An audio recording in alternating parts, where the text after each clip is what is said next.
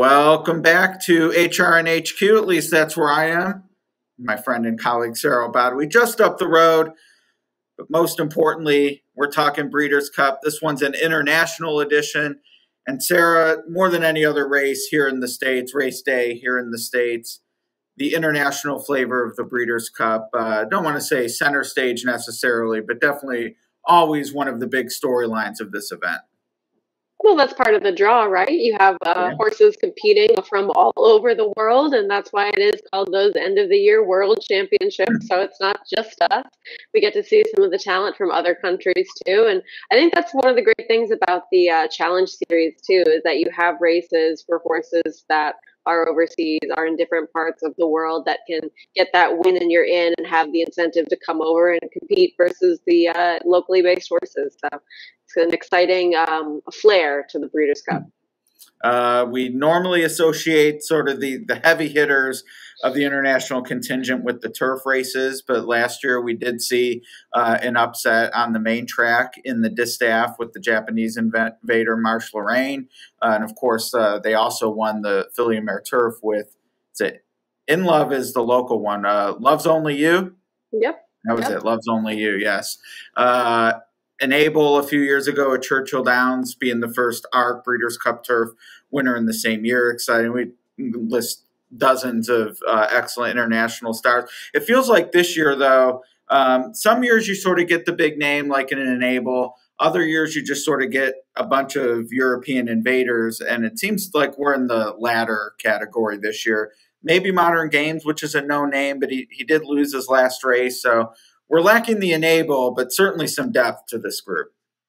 Well, I think Modern Games is the horse's notoriety, certainly after what happened last year with the running for purse money only incident that any of us that have been paying attention to this sport for quite some time will obviously never forget what happened there. So I kind of wonder if it'll be a good omen or perhaps an ominous one when he returns to the States, and hopefully you get to bet on him this time as well as everybody else. Right, or bet against him and have it count is the ultimate arbiter. But yeah, Modern Games seem to me the most recognizable name, although his trainer, Charles Appleby, certainly not really a stranger through the years, but what he's done here in the States the last year and a half or so has garnered a lot of attention. And that brings me to how you approach sort of distilling all these European contenders. Now, we'll have the pre-entries released next Wednesday, October 26th. So that seems to sort of be that line where you actually kind of see who's expected for the fields and preferences and things like that. And admittedly, that's really when it begins in earnest. We're just kind of talking here. But what is your approach for seeing how the internationals fit with the horses you're more familiar with? Well, I watched your preview earlier today with David Levitch, the Paddock Prince, about basically how the Keeneland meet is going since he's having such a great meet, as well as you asking him the same question. And I would say that my first instinct is not like his answer or yours, because the first thing I do when I pull up the PPs for any sort of international horse that has run several times is I want to see if they have left-handed experience.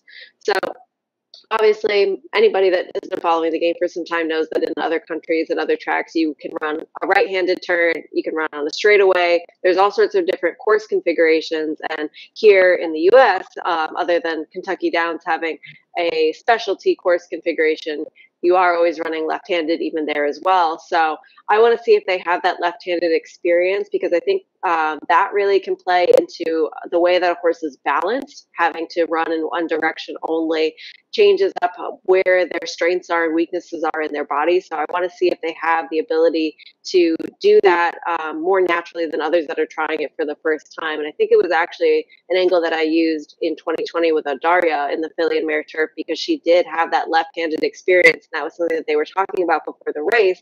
She ended up winning that race, and I think that really helped her in that instance. So other than that, I also want to see what sort of ground condition have they been on. Has it been predominantly really soft turf? Have they been on firmer turf courses before? It's obviously not quite the same as what we have here. What distances are they going? Are they even on the turf at all, the right surface that they're going to be racing on? They also have synthetic dirt horses. And then I go to those replays too. I want to see their running style, where they like to be within the race. Do they need to be on the lead? Are they going to need to be closing from way back? Can they sort of have that tactical speed that's so valuable in so many races? And then I would get to the relevant stats for the connection. So the trainer, the jockey, the owner, which I know is something that David Levitch said he looks at first. And I know that that's something that matters to you quite a bit. Yeah, and we'll get to trainers in one moment. The one thing you didn't mention that I also, and this is somewhat similar, I would, a little bit similar to the configuration of the course and left and right-handed and all that. I do like to look at the weight they've carried, and the horse who checks both the left-handed box and the weight box, and we're getting a little long in the tooth now, 20 years back to when High Chaparral won his first Breeders' Cup turf and then dead heated in 2003. But he actually was undefeated left-handed, including the Breeders' Cup wins. And that race before, so when he was a 4-year-old, before the turf at Santa Anita in 03, he had toted, I think it was 136 and then 139. And that's not to say that they're going to improve necessarily at 126. I don't think that. But I do see it as a big hallmark of fitness. If they're carrying 139 in group stakes in Europe and running well, to me, that just, there's absolutely no issue with handling the ship. And now that we'll get into the conditioners, the trainers, certain ones have shown that they can do it. Aidan O'Brien is an electrically charged name just because he runs so many here, and they do take money, except the ones that don't. For as poor as Aidan O'Brien's HRN impact is, because he has not won as many races as the betting public thinks. He actually is ahead with a flat bet profit thanks to Australia at the course that we're going to be at in a couple of weeks with Keeneland. So the international runners, there's really none stick out as awful, and many have been able to win. So if someone comes over here, I kind of give the benefit of the doubt that they know what they're doing. Right. I feel as though if you're going to send your horse here, there's a reason for it, and that you are sending sort of the best of the best. That may not always be the case with trainers and conditioners that have multiple horses that they could be sending over. Maybe they don't have the horse that year. Maybe they had a stronger contingent earlier in the year and then things happen. But I think that it definitely is a sign of confidence if they're spending the money to come all the way over here, that they look to run well and are hoping for a decent result.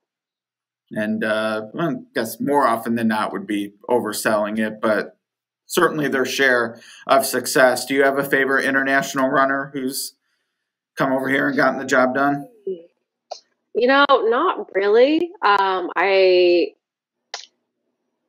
really wanted to see Albar, the other horse that scratched in the Breeders' Cup Juvenile Turf last year, go on to do decent things, and he really has not. I bet on him a couple times, and none of those have really been successful ventures. So I kind of followed along with him for a little while, but there's no strong pet or favorite that I really have at the moment. I'm looking forward to seeing who comes over. I'm really looking forward to those pre-entries in general, as I know you are, but nobody is really like on the must-see list right now.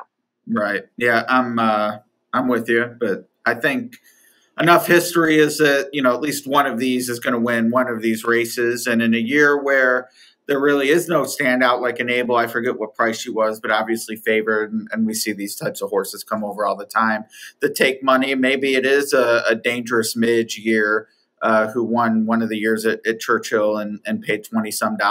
And they're out there too. So that's we're going to try to help some people find them, including ourselves find them. And you mentioned the pre-entries, and we actually have a lot going on at Horse Racing Nation for the upcoming Breeders' Cup. Like and subscribe to know all that's going on YouTube. But over at the picks page, Sarah, plenty of good stuff with the pre-entries coming out. And Mike Shuddy's already been hard at work. He has. We got our first sneak peek of some of the work that he's been doing to get everything together for the Breeders' Cup, what's going to be in that super screener.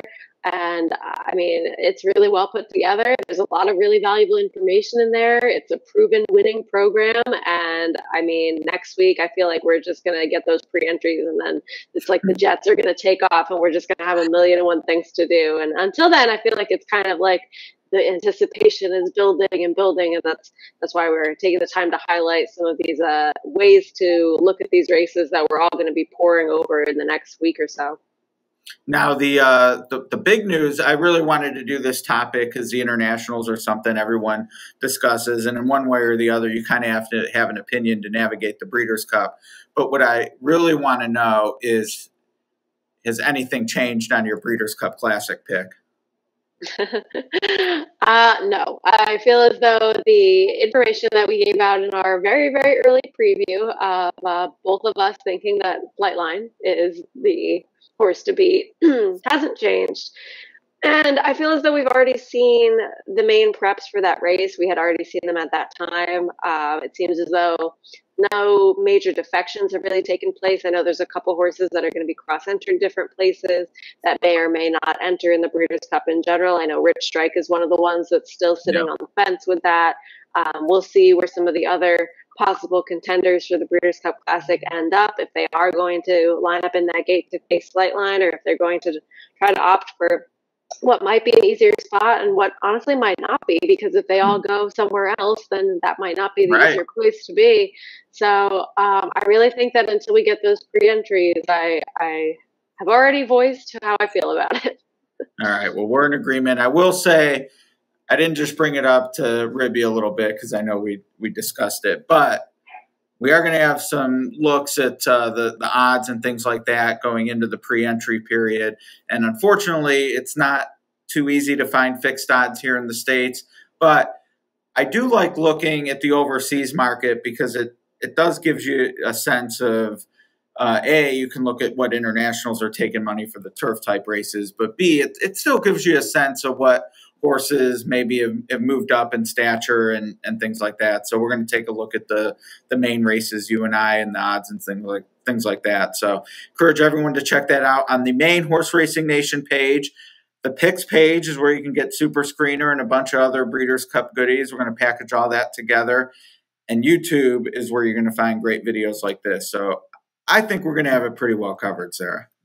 I think so too. And while we're throwing shade at each other, I just have to bring up, I mean, what needs to happen for you to have a successful winning Keeneland meet? Because it's not looking too hot right now. I know you had a great Sunday, but I didn't realize it was that good because we were pretty close going into the weekend. The gaps started to occur Friday through Saturday, and then Sunday really pulled ahead. So yeah, I'm in that. And I mean, neither one of us pick all chalk. Both of us are fine. I had a very chalky Sunday, I will admit. But yeah, we're fine picking it when it makes sense. Like we don't force it one way or the other. But I am in that awful spot in terms of making top picks where I'm getting the horse that pays $3 home and nothing else, and 2 or 3 of those a day is still a pretty bad day when you're only tallying 10 or 12 bucks against 20. So hopefully I'll find some of the prices and close the gap a little bit. What are we playing for since the meet is well, now that I'm this far behind, I feel like we should play for a bag of candy. You did pay your $20 that was due. I will let everyone know that you did pay your dues. I don't know about the rest of those dinners that you owe, but you at least paid me, so that's what matters. Those are still out there. We actually haven't done candy in a while, so let's yeah, so since you're losing, we'll do more than a bag though. I mean, we'll make it worth it, but what, $10 worth of candy? Like some good Halloween candy, like if you went out for a night of trick-or-treating style. Yeah. Okay. We can do that. All right. It's done. It's done. As is this video. So, yes, like, subscribe, horseracing.nation.com, picks.horseracing.nation.com. Lots of good stuff coming up. And, of course, at Outrun the Odds and at EJXD2. Up to the minute information, really, at those 2 places. Yeah, unfortunately. For better or worse. Mm-hmm. All right, she's Sarah. I'm Ed. We're Horse Racing Nation, and we'll look forward to talking to you later this week.